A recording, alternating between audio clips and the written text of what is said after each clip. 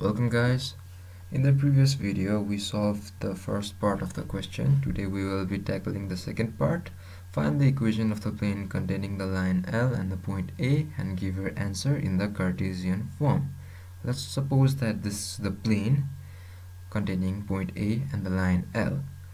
Let's say that the red line, the dotted red line, represents the plane of the plane. So if we take a line N which is perpendicular to the red line, the line is going to be perpendicular to the whole plane. Since the line L lies on the plane, the line N is also going to be perpendicular to L. Well, okay, so N is the normal to the plane, but why are we interested in that? That's because we can use the value of N to find the equation of the plane.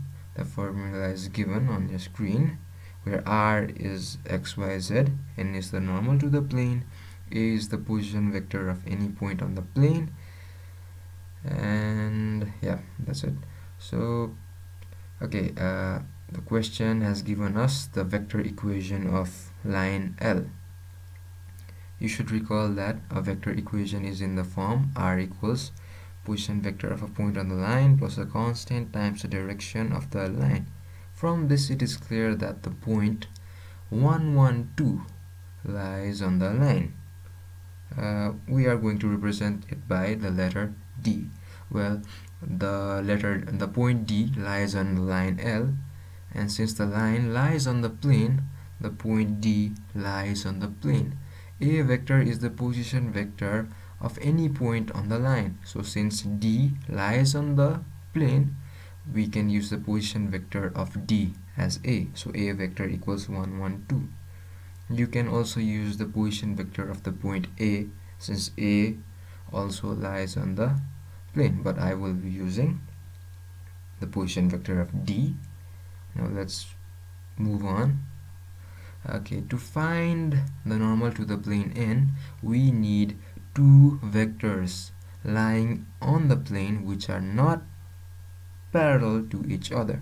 One is the direction of the line L and the other one is the direction of AD. So let's find the direction of AD vector, which is OD minus OA. Let's substitute in our values and we get minus 1, 2, minus 1. Let's find N now. The formula is N equals the vector representing the direction of L cross the vector representing the direction of AD. Cross because we are talking about the cross product of two vectors, not the dot product. Let's substitute in our values. L is 3, 1, minus 1 as given in the question, and AD we just found out. Now the formula for cross product is given here. The vector LMN cross the vector PQR gives MR minus NQ, NP minus LR, and LQ minus MP. Pause the screen for some time and use this formula to find the value of N. Come back when you're done and see if your results are correct or not. Okay, I hope you had a go. So using the formula we get this, and simplifying this we get that N vector equals 1, 4, 7.